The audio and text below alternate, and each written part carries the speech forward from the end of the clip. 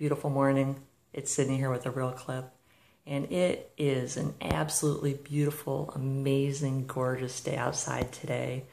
As I was walking my dogs, I was thinking about how it's possible to have that beautiful sunshine and blue skies on the inside the majority of the time.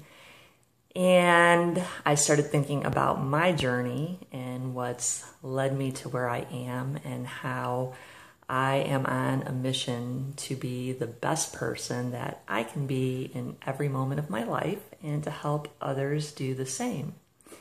One of the first books that I read that had huge impact in my life on personal development was the book, The 4 Agreements. And one of those agreements was being impeccable with your word. And when I first read that agreement, I was like, I got this down. I'm an honest person, piece of cake. So I decided to watch myself for a few days and observe. And I was pretty surprised.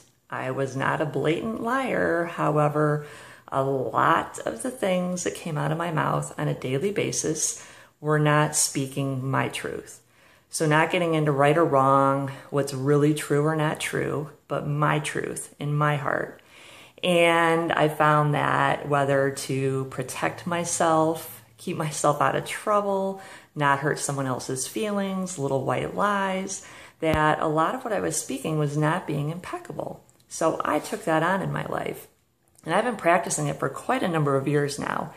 And I can't say that I'm 100% impeccable with my word because that would not be being impeccable with my word. But we speak lots and lots of words. And I'm going to say I'm probably 99% there. And when I'm not impeccable with my word, I feel it now. It's like a zinger in my beingness. It's like, ouch, like that came out. That was not speaking from your heart. And it has made huge, beautiful impact in my life.